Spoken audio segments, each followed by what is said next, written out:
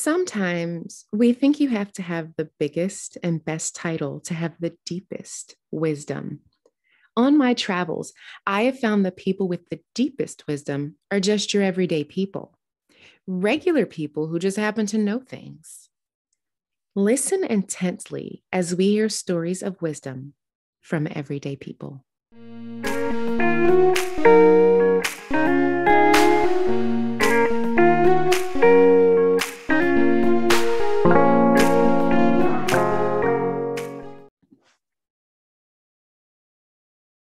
I started this podcast because I want to share wisdom from regular people who know things. Thus, regular people who know things, stories of wisdom from everyday people. I have often learned more from the lady beside me in the grocery store aisle than any great leader in our world. For this intro episode, I thought it fit to share my own story before diving into the stories of others. I like to be transparent. I think authenticity breeds authenticity, and I wanted to set the stage of my podcast from the beginning. The vibe is to be real. You cannot make realness. It just is. So here I go. I was born in Chicago. We lived in Southside at the time of my birth. I didn't live there long. We ended up moving back to my mom's hometown in Hamilton, New Jersey. I was raised there until I was 8 years old.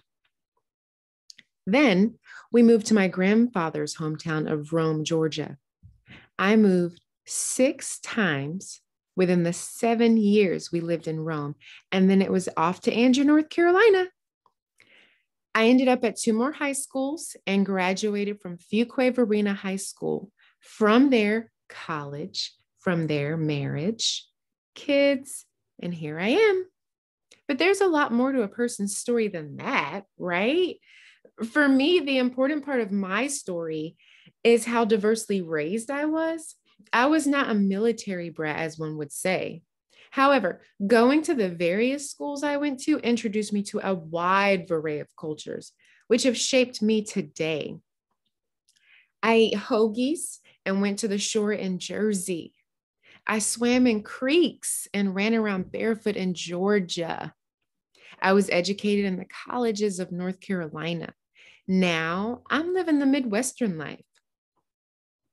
I lived abroad in Mexico with a host family where I learned the importance of sitting down and eating a meal with your family for extended periods of time. I line danced in the boondocks of the South to Shania Twain and Billy Ray Cyrus. It's just who I was raised to be. For this reason, I can relate to many different types of people. In the end, I like my reggae party music and Erykah Badu albums. What I love is to travel alone and see great wonders, mostly people who amaze me.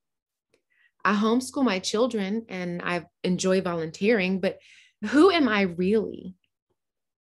In all of this, I find that I am a tender-hearted woman with a fierce spirit that will not stop fighting to live. The wisdom nugget I would share with others is to get to know people. Sit down with them a few times even and ask questions. You may find that they lost a child just like you. They may have trouble getting a project started just like you.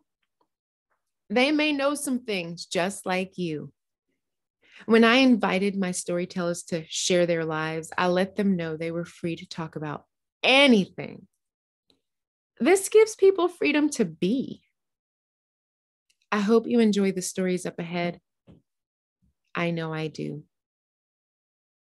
Thanks for joining me.